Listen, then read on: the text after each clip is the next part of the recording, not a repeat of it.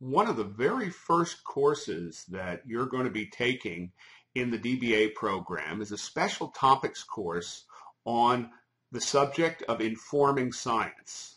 And I'm really excited about this particular course because it's the first opportunity that I've had to teach this subject matter, which is where I do most of my research. I also think it's a very important course. Whenever we talk to executives about what they look for most in an employee, the very first thing that they say is communication skills.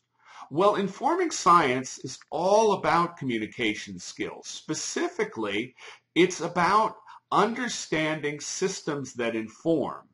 And my particular focus within the informing science field is understanding the impact of complexity on informing.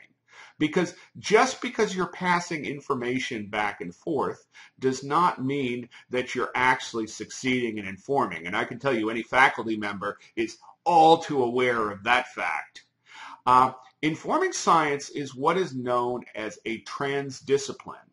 And a transdiscipline is a topic area where we have a specific focus. In the case of informing science, it's on systems that inform, and we take a look at that topic area from multiple perspectives. So when you study informing science, you become aware of the perspectives of information science, mass communication, psychology, sociology.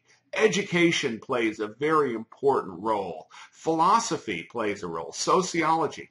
All of these different fields contribute to informing science, which makes it a particularly challenging field to study. Another great thing about having this special topics course at this particular point in time is that in July of 2015, the University of South Florida is hosting the Informing Science and IT Education Conference here at USF. And what that means is that for those DBA students who are interested, this provides a very convenient way to fulfill one of your conference requirements.